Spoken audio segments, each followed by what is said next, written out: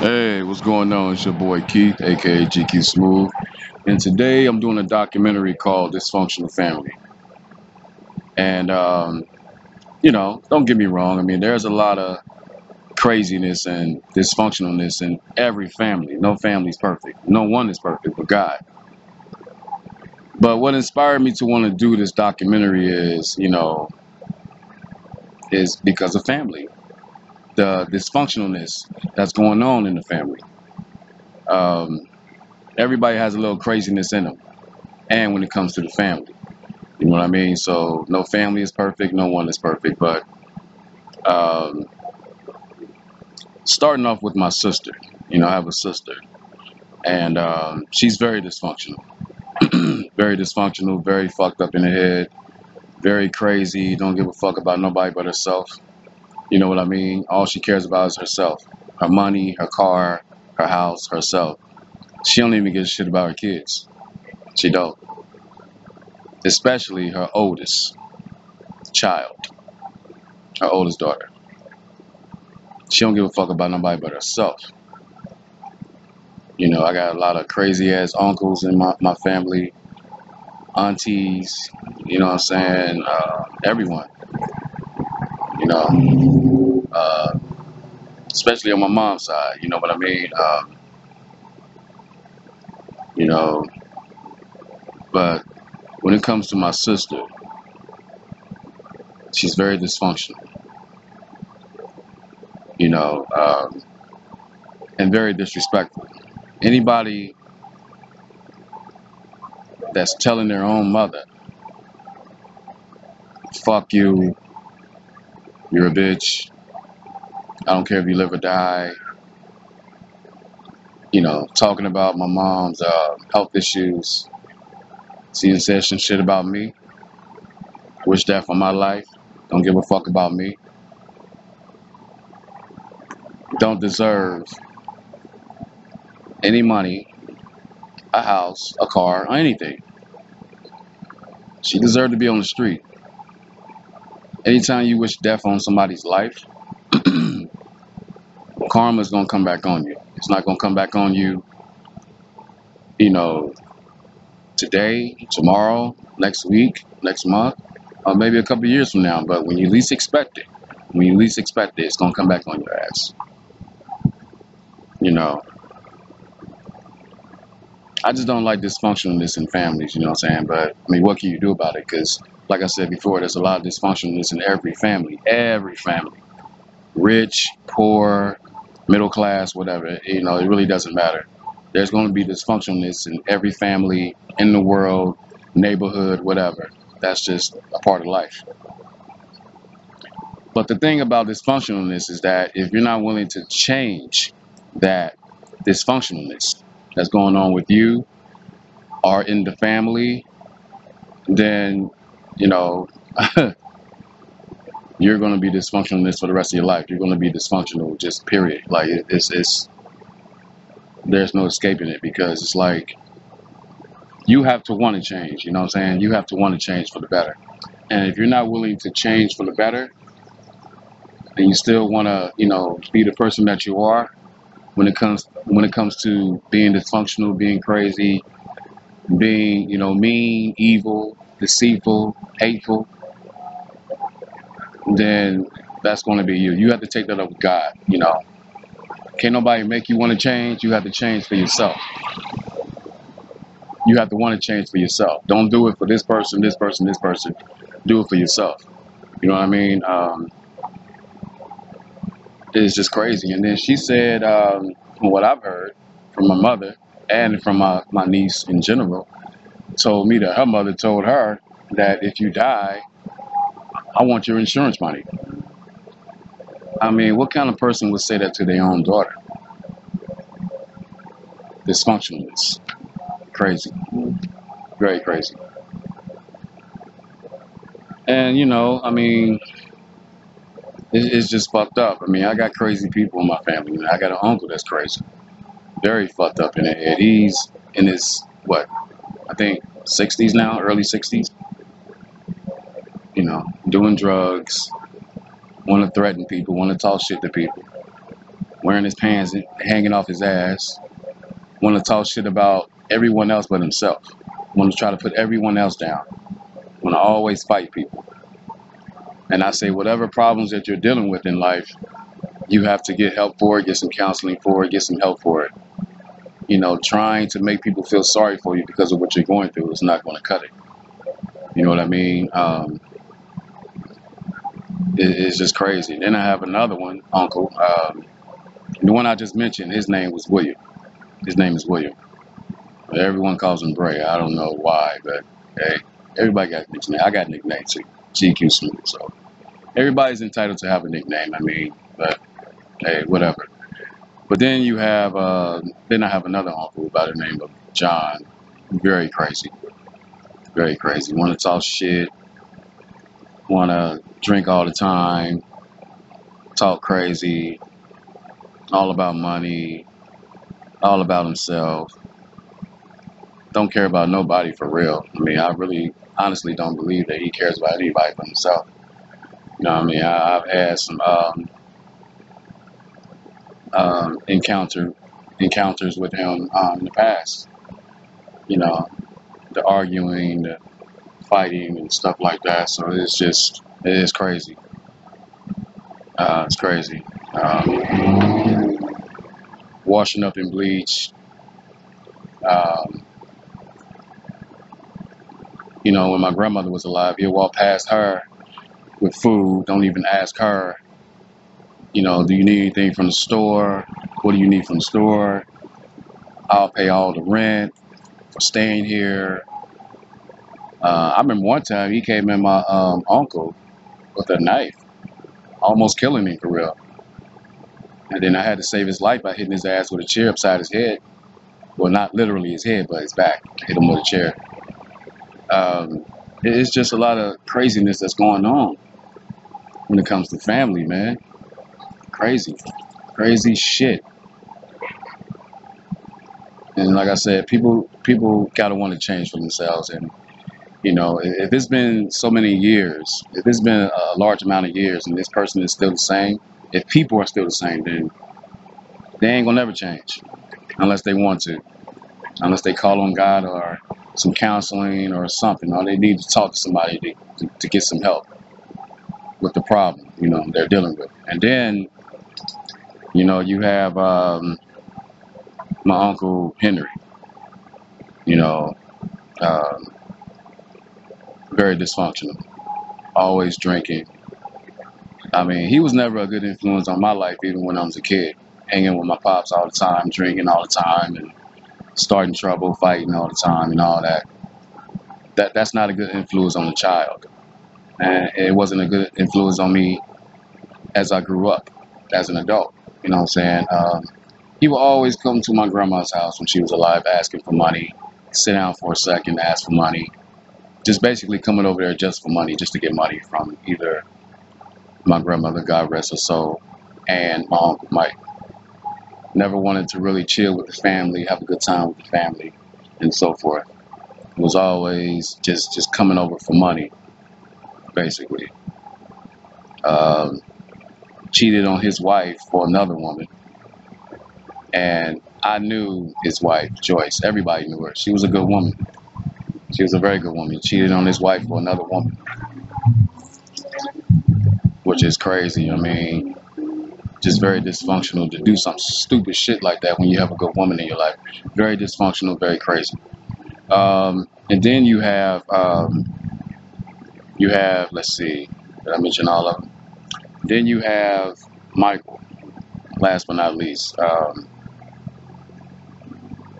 You know, we were on good terms at one point. We were on good terms, but it's not like that anymore.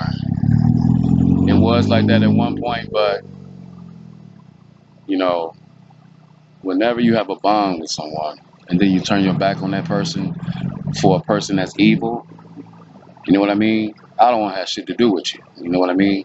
How could you turn your back on someone that's always loyal to you, always trustworthy to you, always there, always had your back, and then you turn your back on that trustworthy person for a person that's evil? I don't quite understand that. And then he's supposed to be a man of God. So how could you go from shaking hands with God to shaking hands with the devil? How could you go from being a man of God to being in the presence of a male narcissist, of a evil, deceitful person that will hurt anyone under any circumstances just to be doing it, just to make himself look good or feel good, care about nobody but himself. You know what I mean? He did that. He did that. He turned his back on me for a person that didn't give a shit about his mother, that didn't give a shit about me, that didn't give a shit about um, um, his past relationships, the women that he was with. He's a womanizer, not Michael, but William. That's who Mike chose to be with, to be in the presence of. You know what I mean? A person that was evil, a person that threatened him, a person that threatened him on numerous occasions. You know what I mean?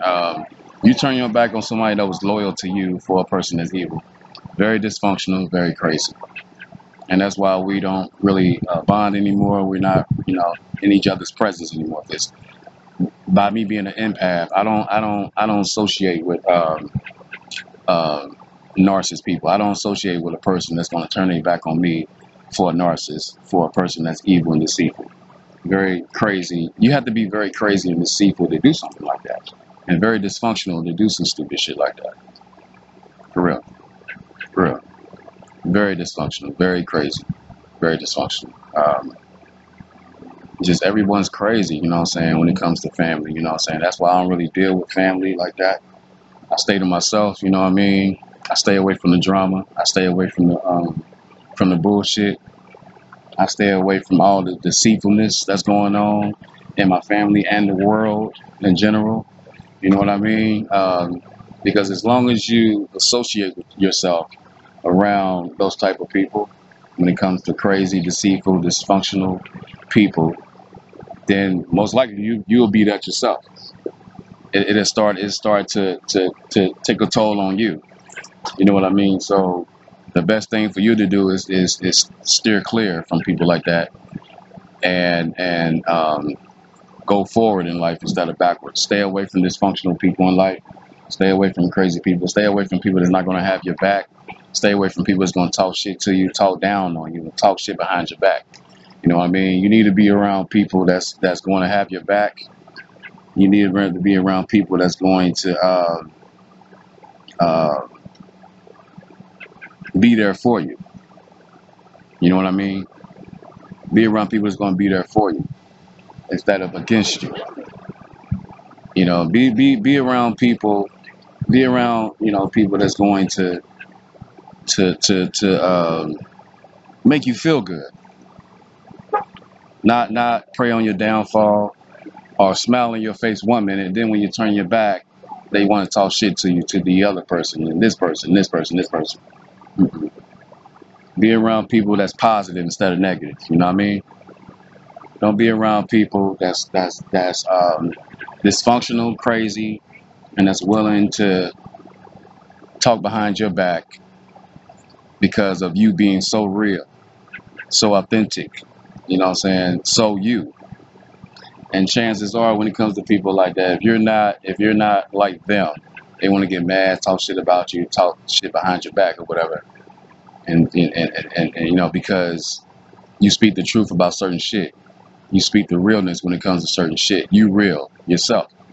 So if a person gets mad at you like that because you being real and you being truthful about certain shit, then chances are they're fake. And they want you to be fake like them. They have a big circle full of fake people within their circle. And then you have been a person being so real, so truthful, they keep a small circle, such as myself. I keep a small circle full of people. I don't keep a big circle full of people because I don't need a big circle full of people for what? You know, people like that ain't real, fake.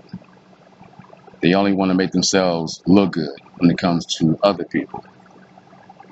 To say, I know this person, I know this person, I know all of these people. So you think with all those people that you know that they're not going to turn their back on you or talk shit behind your back? Mm-mm. I keep a small circle full of people because I'm real. And you know what they say? When it comes to people keeping a small circle full of people, they're real. When it comes to people having a big circle full of people, a large amount of people within their circle, fake. Because they need a large amount of people within their circle to validate them. They need a large amount of people within their circle to make them feel good and to make themselves look good. That's all it is. See, I've been on this earth long enough to know real and fake. Who's real, who's fake? Who's fake, who's real? All you gotta do is just sit back and observe people. Sit back and observe people, be observant, and then you'll get your answer. Because ain't nobody gonna come at you and tell you that they're fake. You just have to observe people when it comes to their the way they talk and so forth, and who they are as a person or people. Just the point is that just sit back and observe people. That's all you gotta do. And I've been observing for a long time now when it comes to just people that I've dealt with in the past, friends, family, and so forth, and just people in general. That's why I stay to myself. I mean, I know people, but for the most part, I stay to myself. You know, so, but when it comes to dysfunctional people, you got a lot of dysfunctional people in the world that's never going to change unless people want to change it. And I don't see that happening for real when it comes to, because there's a lot of dysfunction that's going on in the world, and especially family. So that's what prompted me to do this documentary based on dysfunctional family. You know what I mean? You know, when it comes to cousins, dysfunctional. Aunties, dysfunctional. Uncles, dysfunctional. And I don't give a fuck who's listening to this video. I don't give a fuck who it offends or whatever. I'm going to say what I'm going to say because I want to say it. I'm entitled to say it. You know what I mean? So I'm entitled to say what the fuck I want to say. Because this is my film, this is my camera, and I'm going to say what I want to say. And I'm saying it because it's the truth. And I felt like saying it today. You know what I mean? So, you know, and it's crazy when you be so real and you be so truthful about shit, people want to get offended, get mad, get upset. Why are you getting upset? Why are you getting mad? It's the truth. I have no reason to lie. I know the truth about certain shit, so I'm wanting to speak it. You know what I mean? So it's crazy. I wish that things can change when it comes to dysfunctionalness within the world itself and family especially. But like I said, people gotta want to change for themselves, and you know, if they don't want to change, then they want to keep being dysfunctional, crazy, and evil, and being backstabbers and being fake. Then let them be that, but don't be that within my presence or around me or to me. Then we're gonna have a problem. Cause I'm gonna speak what I speak. I'm gonna speak what I feel. You feel me? I don't give a fuck who gonna like it. You know what I mean? So I don't care who don't like it. You know what I'm saying? So I really don't give a shit. You know what I'm saying? But like I said, you know, when it comes to dysfunctionalness, we all need to just try and change, get some counseling, talk to somebody that you can talk to get you some kind of help, or people that can get help. So, but you know, people choose to be dysfunctional. You know what I'm saying? They know they can change. They know they can change if they want to, but people don't want to fucking change.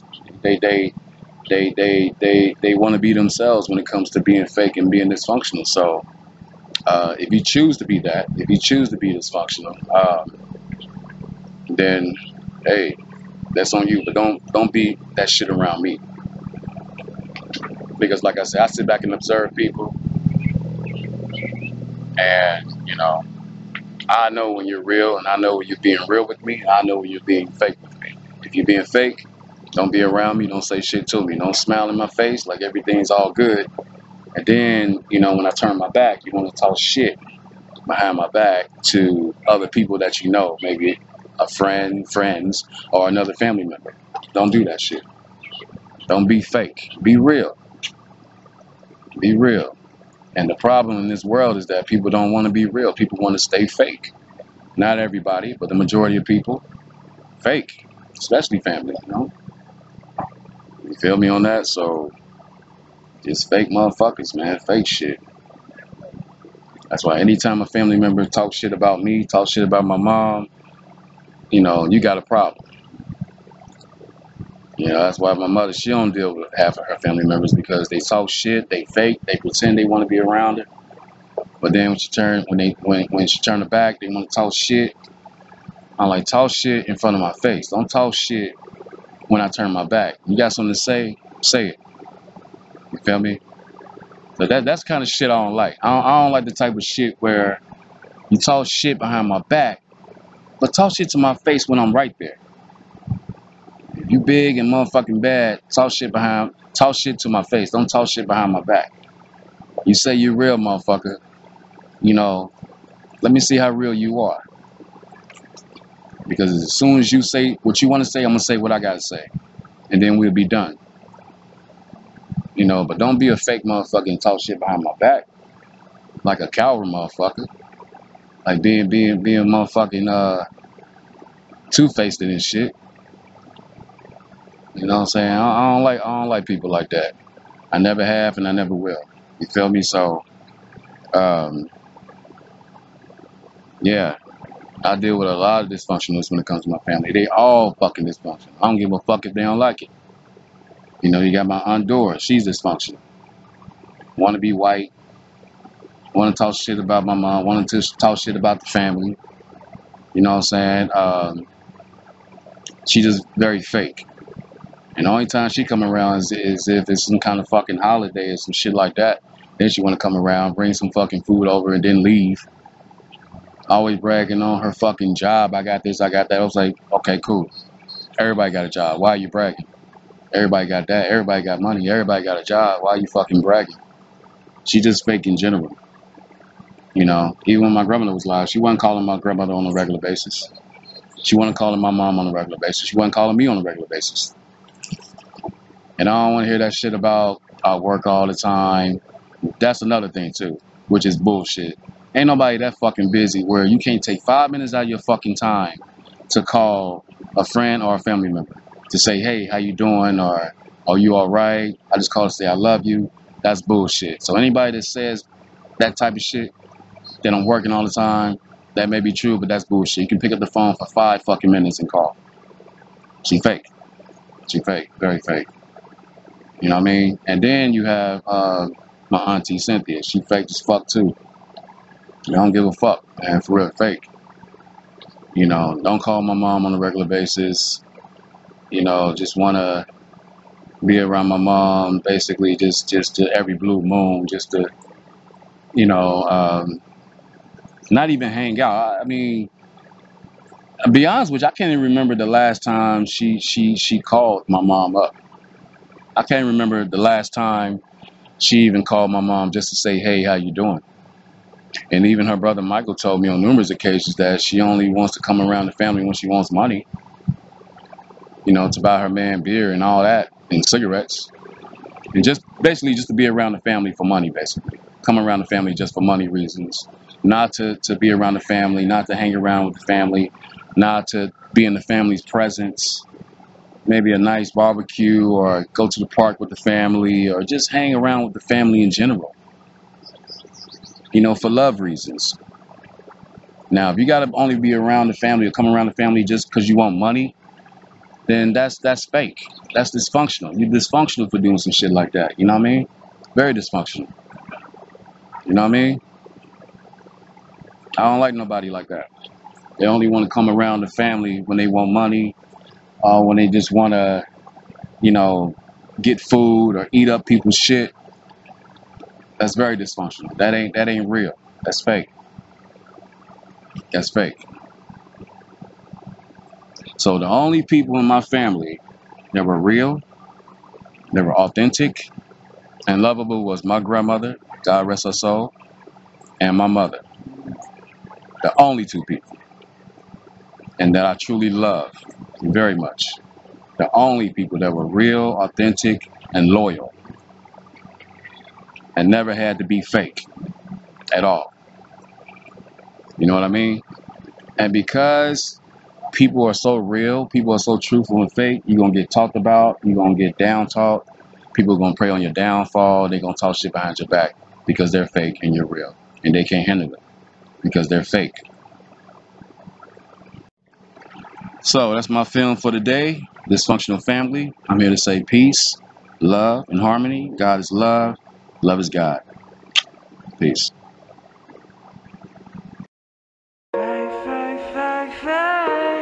Fake people.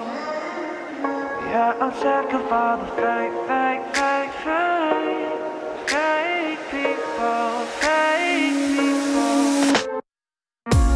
Something about you, you know people, yeah, they lie. They all around you, and they know about what you did in the steeple of your heart. Yeah. They know, moving quick, you gotta. Hey. We know, yeah, we're sick of all the fake people. Yeah, I'm sick of all the fake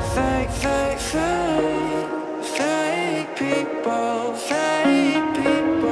Yeah, I'm sick of